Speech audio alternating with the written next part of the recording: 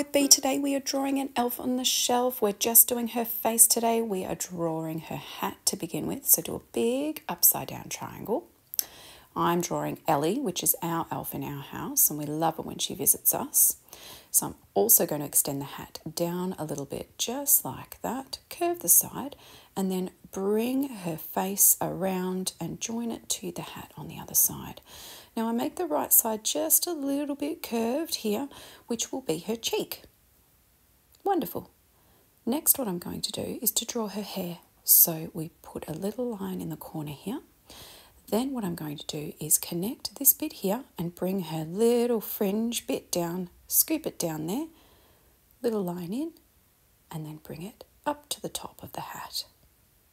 Wonderful. Bring it down on the side here on the left and bring down to a point.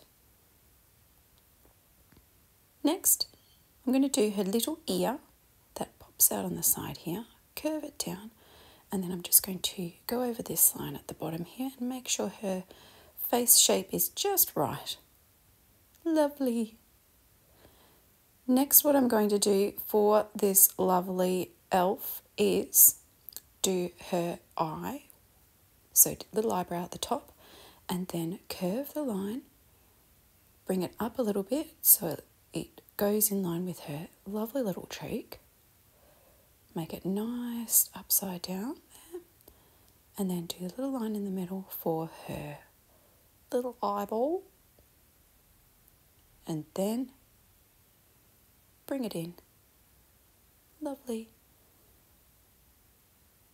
Now you can do round eyes, you can do any kind of eyes that you like, eyelashes, no eyelashes, whatever you decide. It is your elf, so you can make them look however you like.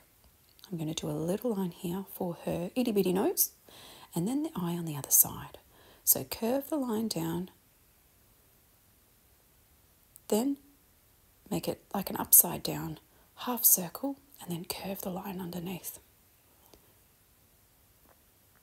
Bring in her little eyelashes here, flick them there. I'm doing 3 of them, and then her eyeball in the middle where her blue eyes and the iris part of her eye sit. Very cute. Do the other little dot on the other side. Lovely. Now you can go over it as much as you like until you're happy with it. Do her little mouth at the bottom here. So I'm going to start with the little smile lines there. Bring the line across, and then draw her little lips. Lovely. Cheek, so you can do a little line here, and then her cheek's going to be here on the other side too, so when we colour it in we can make them nice and rosy.